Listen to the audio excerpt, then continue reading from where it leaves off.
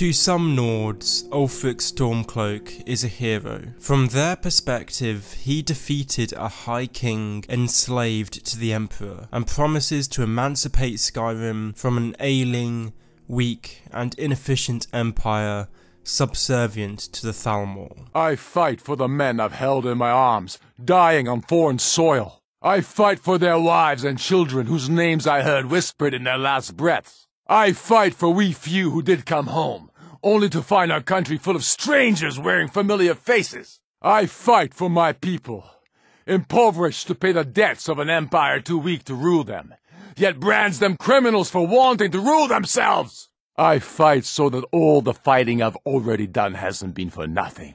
I fight because I must. But in reality, Ulfric Stormcloak is an idiot. From the questionable circumstances surrounding his killing of High King Toreg to his plan to weaken Skyrim by removing the province from the Empire, it's clear that Ulfric isn't the smartest of Jarls. Chronologically, it makes sense to start with the actions that instigated the Skyrim Civil War, namely Ulfric's duel with the then High King, Toreg. Ulfric claims that he challenged the High King to the duel and killed him because the High King was more supportive of the Empire than of Skyrim, because he didn't oppose the White Gold Concordance. However, the court mage in Solitude, Sybil Stentor, suggests that all Ulfric had to do was merely ask the High King to declare independence. Toreg hated the White Gold Concordance and loved his country. After all, he was elected by the other Jarls of Skyrim, because the position of High King isn't one that's inherited, rather they're chosen at a moot. So that would suggest that he must have at least been a man of some intelligence and a patriot, if he had been elected. So from the perspective that Ulfric could have simply asked Toreg to rebel against the Empire, rather than rushing in and killing him to prove a point, I think it's clear that Ulfric isn't a man inclined to think things through. But even if we assume that killing Toreg was the only way for Ulfric to remove an Empire sympathiser, he went about it in a stupid way. Using the voice in a trial by combat was always going to spark controversy. In Skyrim, many Nords find themselves unable to support Ulfric because they feel that he was dishonourable. Using the voice in a traditional Nord trial by combat is almost worse than using magic. It's cheating because Toreg never stood a chance against him. I mean, fair enough if Toreg knew the voice as well, but he didn't. If Ulfric was being smart, he would have defeated him in normal melee combat. That is the traditional way, and it would have caused a lot less controversy, allowing for more people to support Ulfric than otherwise did. There's only one explanation really for these two seemingly stupid actions: that Ulfric Stormcloak was hungry for personal power. By rushing in and killing the High King in such a manner, he both proved his strength, and he was able to kill the High King before he had a chance to explain his political position, making it easier for Ulfric to claim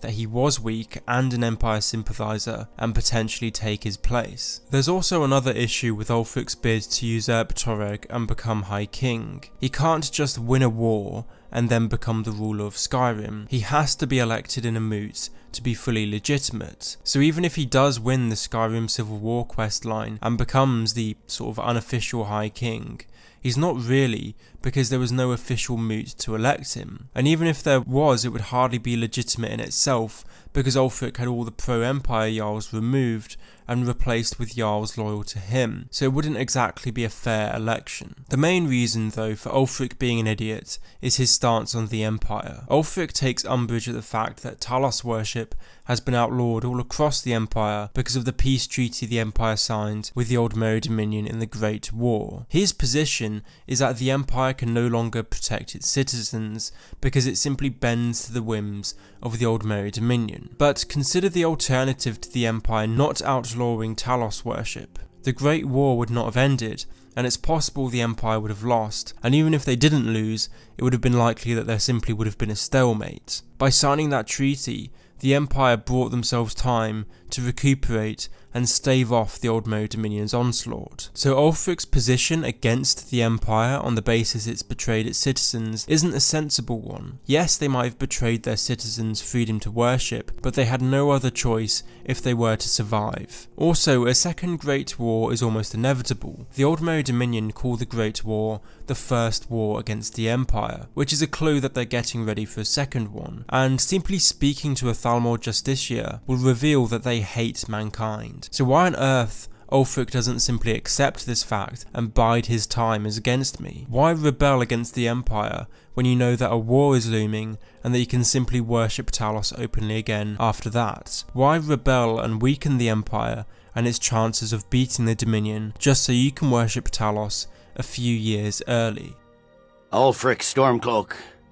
Some here in Helgen call you a hero, but a hero doesn't use a power like the voice to murder his king and usurp his throne. You started this war, plunged Skyrim into chaos, and now the Empire is going to put you down and restore the peace. Then there's the issue of military strength. The basics are this: if the Old Mo Dominion declared war on the Empire after the Skyrim Civil War, assuming that Ulfric won and Skyrim is now independent, all that's changed is that the Empire is now weaker. Even if Skyrim were to help the Empire and fight alongside it, the overall military strength will still be weaker because there would be less cohesion. Rather than there being one centralised military, there are instead two, or three if you count the Red Guards, and that simply hemorrhages military cohesion. The Empire, for all its weaknesses, is also richer than Skyrim because Cyrodiil is so prosperous. They can arm their soldiers with better equipment. Also, the Empire's commanders are more experienced. Most of them commanded in the Great War, whereas Skyrim's commanders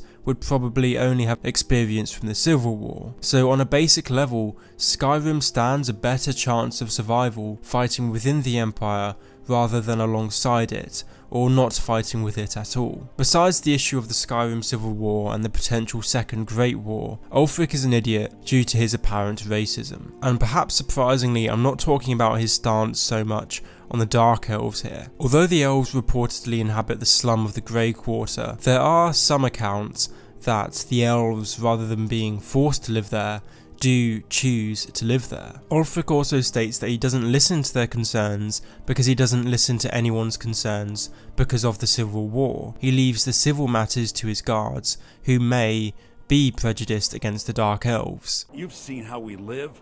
Cramped alleys, run-down buildings, few guard patrols. Even the name Grey Quarter is an insult. However, it is undeniable that Ulfric dislikes, or maybe hates, the Argonians because he banned them from living in the city. They are instead forced to live on the docks. There's no real explanation for this other than Ulfric being racist, which complements his general stupidity. Effectively, he's making Windhelm look less appealing to foreign immigrants who might otherwise prove a boon to the city's economy, and at the same time he's just pissing off a bunch of residents for no good reason. If Ulfric had a legitimate reason for excluding the Argonians, for instance if they were actually just a bunch of thieves, then that would be understandable, but blanket banning their people isn't seemingly a smart thing to do. I guess this prejudice isn't unlike how most Jarls ban Khajiits from entering their cities due to the preconceptions that they have about them. So I guess Ulfric isn't that unique there, he just takes it a step further. The next reason why Ulfric is stupid is simple. By the end of the Civil War questline, or at least a few weeks afterwards, he doesn't become High King. This is perhaps more an issue with game design and laziness from the developers than Ulfric's character, but nonetheless, it's strange that a man obsessed with becoming High King doesn't actually become High King when the Civil War ends. He's unofficially the High King, and he does claim that title, but he doesn't have a coronation, or change his attire, or call a moot to facilitate his becoming High King of Skyrim. Thank you for watching this video.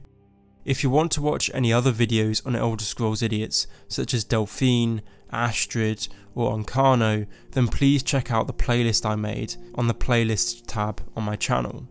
And if you want to see more Elder Scrolls lore generally, then please do feel free to subscribe. Anyway, thanks again, and I'll see you in the next one.